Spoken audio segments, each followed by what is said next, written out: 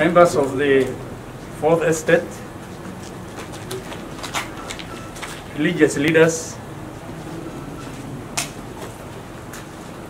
members from the county government, distinguished guests, ladies and gentlemen. As you are aware, the coronavirus pandemic continues to wreak havoc globally and in our country. As at yesterday, according to Ministry of Health in Nairobi, 18th April 2020, the infected cases in our country stands at 262, with 60 recoveries and 12 deaths spread over 13 counties. The disease has not spared our neighboring county of Mandera, where 6 cases, 2 of the recent travel from Kilifi, and 4 of the contacts that are now recuperating in Mandera County Referral Hospital. Despite having no access in our county, we are aware of the dangers posed by the pandemic, and consequently, we are not leaving anything to chance. In this regard, we have intercepted, quarantined, and taken samples to National Public Health Laboratory, which has since turned negative. Further, we have received 2 technical staff from the National Public Health Laboratory with startup kits. With this and the capacity building that will be going along with it, we shall soon be able to test for COVID-19 at our regional laboratory. As you are aware, that this regional laboratory has the capacity to test and determine who is having the disease and who is not having. It is the only laboratory in the whole of northern Kenya. So I would like to inform the members of public, particularly those who are coming from northern Kenya, Wajir, Garissa, Mandera, Isiolo, Marsabit, even Somalia. They can come and bring their samples to be tested instead of going to Nairobi. We are currently pursuing implementation of the national guidelines, county-specific directives, and occasional advisories from the Ministry of Health. Some of the interventions have negatively impacted the local economy, thereby increasing the vulnerability within the society.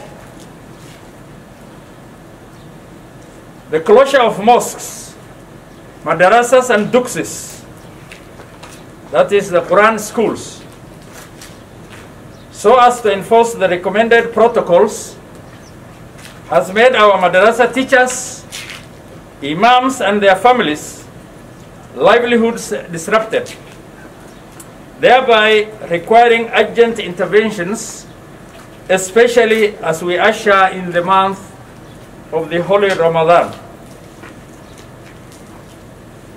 As a startup by my government, in partnership with other well-wishers,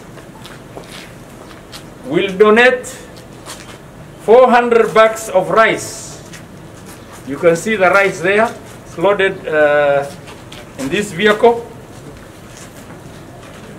And 1,000 mushafs You can see the mushafs here. To the Islamic teachers, the duxes, mosques, and imams. I therefore wish to take this opportunity to sincerely thank our brothers and sisters who have made this donation, the food and the mushafs.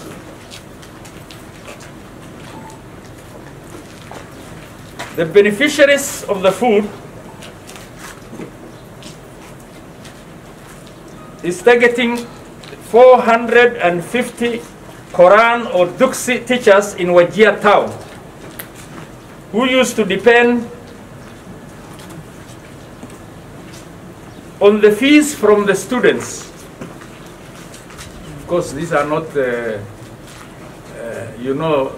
fees has been waived in primary and secondary schools and even in the nursery. But the Duksis, we have no control. They have been paid. So these teachers were depending on the small fees coming from the students. And because schools now have closed, the children are not paying anything. So as a result, these 450 teachers in Wajir town alone are really suffering, along with many other Wajir people.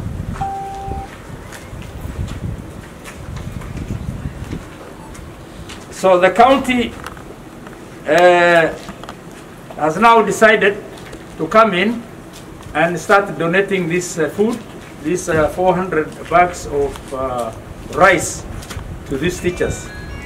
And the teachers are represented by the Muslim leadership here and the other ulamas who are, you can see around. They are representing the Duksis. The county had an active invasion of desert locusts since 29 December 2019. And insecurity incidences in parts of Wajir East and Tarbaj. That led to the regrettable loss of 6 police reservists in the brutal hands of Al-Shabaab.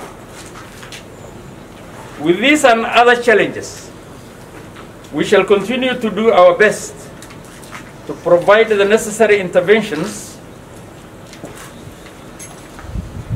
Wajir is the regional base of Wajir and Mandera counties in the control of locust invasion.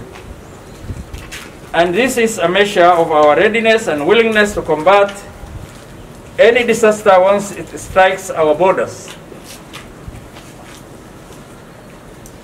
I therefore wish to take this opportunity to thank the county government, departments of health and agriculture, the national government, and all the partners for being at the forefront in the fight against both locust invasion and the COVID pandemic.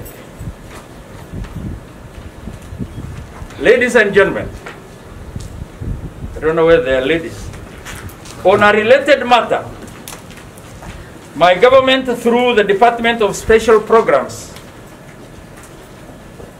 had distributed some few months ago 678 metric tons of rice, 638 metric tons of sifted maize meal, and 88.9 metric tons of cooking oil to support over 100,000 households in the 30 wards in 300 food distribution centers. We intend to procure more food to distribute to the poor population in the county in the wake of the COVID pandemic and the resultant effects of loss of livelihoods and the disruption of the economy.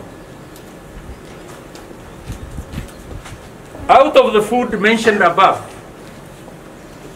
madrasas and Duksi teachers, orphanage homes,